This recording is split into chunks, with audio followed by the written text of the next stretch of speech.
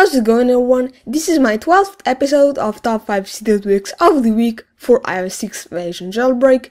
This is a series where I cover some of the best tweaks that were released this week, and I'll jump right into this video.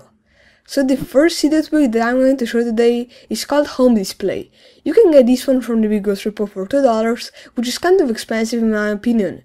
So this tweak will add a little bar to the home screen, which will allow you to see the date and the temperature. This tweak is really useful, but in my opinion, it isn't worth $2. Anyway, this was HomeDisplay. Heading over to the next tweak that I'm going to show today is called Mapper.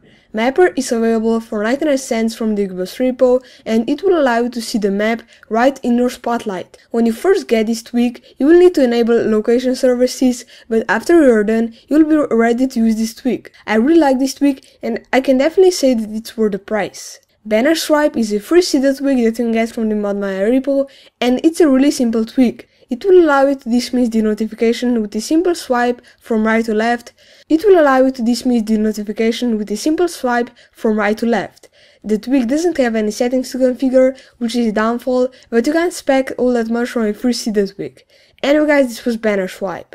Up next we have another free Cydia tweak from the ModMy repo. This one is called YouSearchForNC, and this one will add a little search box to Notification Center. When you first download this tweak, you will need to enable it, and after that you can start using it. The tweak works really well, and I really liked it. If you're using YouTube a lot, this tweak is definitely right for you. I expect that this tweak will open YouTube in the browser, not in a YouTube app.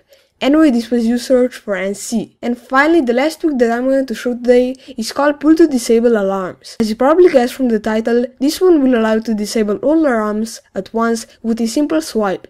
This one is available for free from the Biggest repo, which is really nice. The only downfall I noticed is that you can't turn alarm back on with a simple swipe. Anyway, this was a free Cydia tweak called PoolToDisableAlarms. Anyway guys, that's about it for my 12th episode of Top 5 Cydia tweaks of the week for iOS 6 version Jailbreak.